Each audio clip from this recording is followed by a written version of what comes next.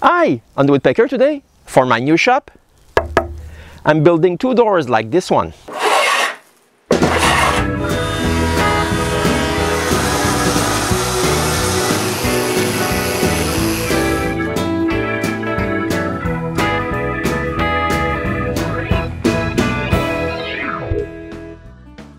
My future workshop will have two doors. One garage door in the back for the access to the shed and 2-inch doors in the front. Today I'm going to show you how I made both front doors. The first thing I do is to go to the lumber yard and buy a nice lot of African mahogany. After selecting the boards I'll use, I move them to my workbench. It's here that I notice that my plan's measurements are incorrect. The boards are not 2 times 90 inches, so I change my plans and cut them in half.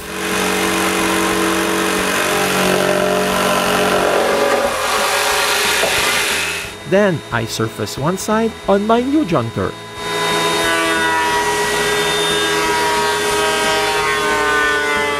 I can finally joint the board wider than 6 inches.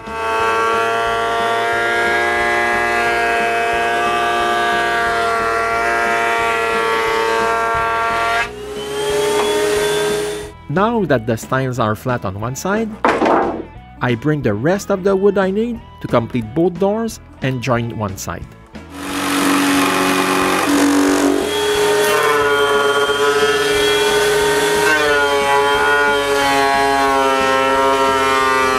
Since some boards have more than ½ inch of bow in the center, I cut them straight with the circular saw.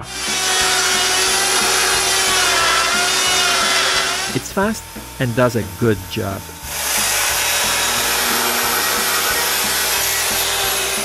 You can see the joint line between both stiles here.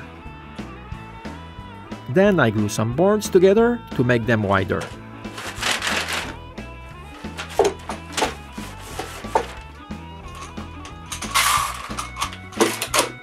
Before the glue sets completely, I scrape off the excess glue.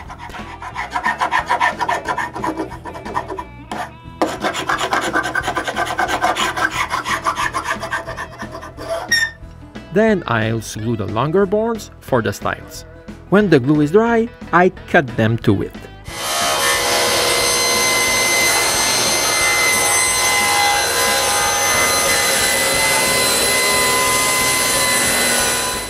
Then the second side is plain straight.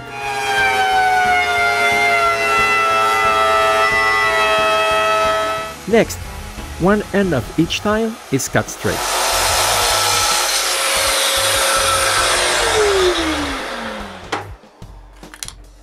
Then I align them together, clamp them, mark their length, and cut the other end straight.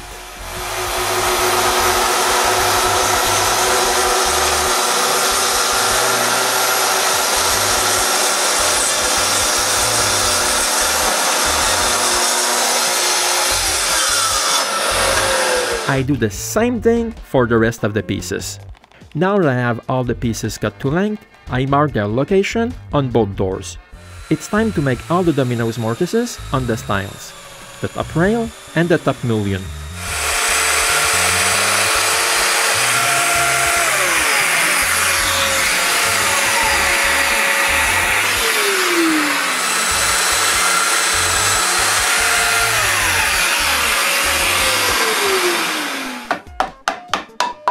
Then I dry assemble the top part of the door. With everything clamped together, I place and mark center lines for the center rail. Using these marks, I make all their mortises.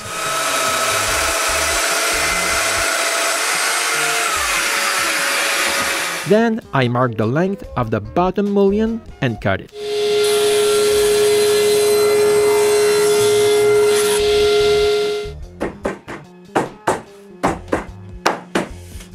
After checking that it fits well, I mark the center and make the dominoes mortises.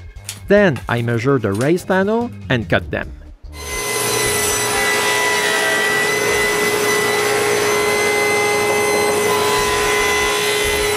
But when I tried to plane the second face, I realized that the panel is 13 1/4 inch. but my thickness planner can only take 13 inches. So I recut the glue up on a glue line. Then it can go through the thickness planer.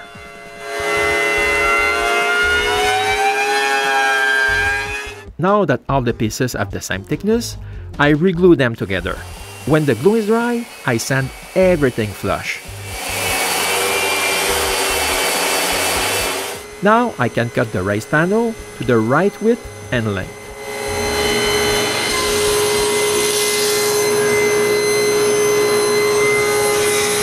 Next, I clamp a plywood strip 8 degrees from the blade and cut a cove on both sides of each panel.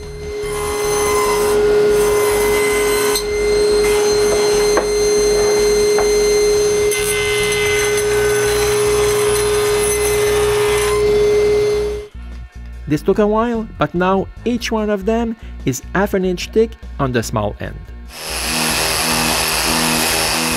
The saw marks are sanded with a piece of a pool noodle attached to a linear sander.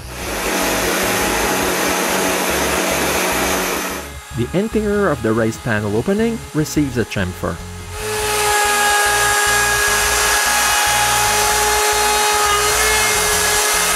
Then I cut a half-inch slot for the raised panel.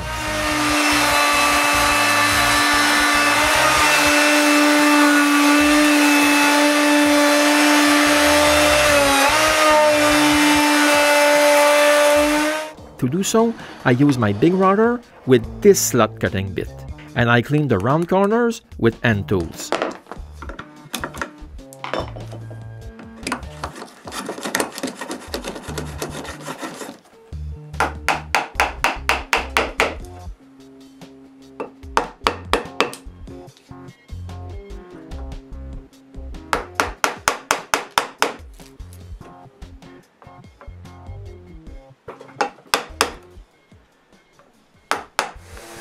It's now the ideal time to sand the interior of the door, because this would have been nearly impossible when everything would be assembled.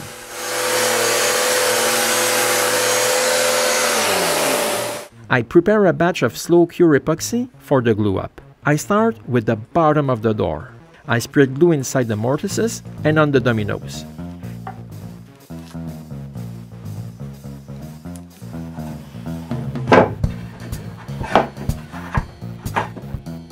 Install the panels, and glue the stiles. With 40 dominoes per door, sometimes some joints need a little persuasion.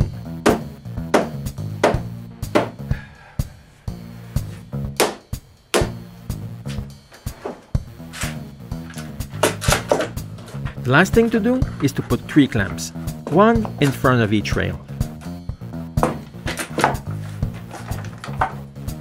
When the glue is dry, I sand the excess flush.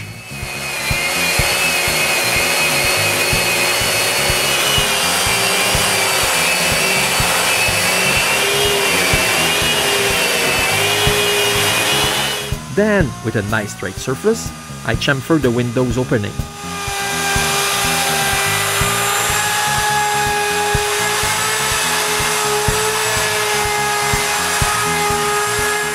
After turning the door around, I realized I forgot to chamfer the interior of the raised panel opening.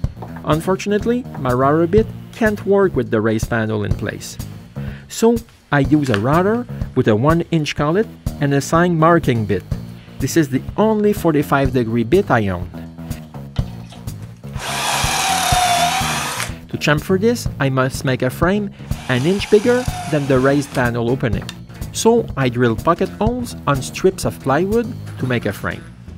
Lay them half an inch wider than the opening.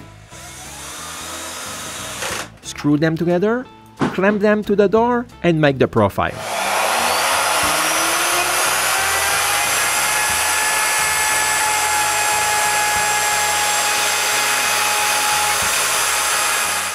In the end, I have a chamfer around the opening. Now I can make a half-inch rabbet for the glass.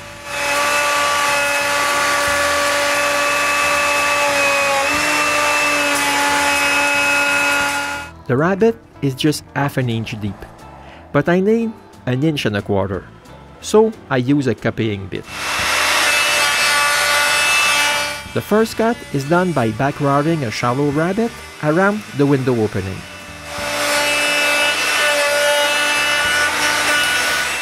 This creates a small rabbet, so the wood fibers are less likely to break during the final pass.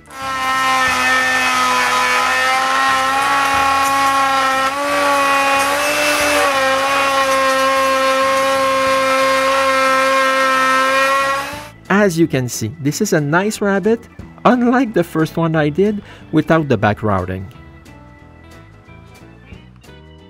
The glass openings need to have their round corners removed.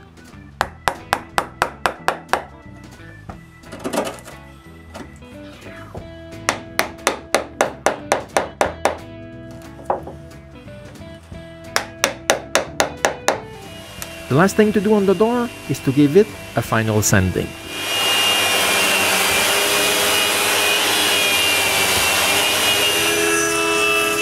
I also do the glass moldings, but I won't cut them to size yet. I'll wait until the doors will be hung in place. Editing is like magic. It makes it seem like a weekend project. But actually, I started them at the beginning of April when René was still moving the firewood. I stopped working on them when the actual work began. Then I continued working on them when the weather forbade me to work outside. I just finished them recently. Now both of them are waiting to be installed in my daughter's old bedroom. If you ask me, I think it's the nicest room of the house, because it has a direct view on my shop. Here they are. The only missing parts are the glass. Yes, the ones I picked up from the neighbor. I really like how the raised panels ended, and they're really easy to make. Those are my shop front doors. One day I'll install them, and you'll probably see this in a future episode of the Woodpecker.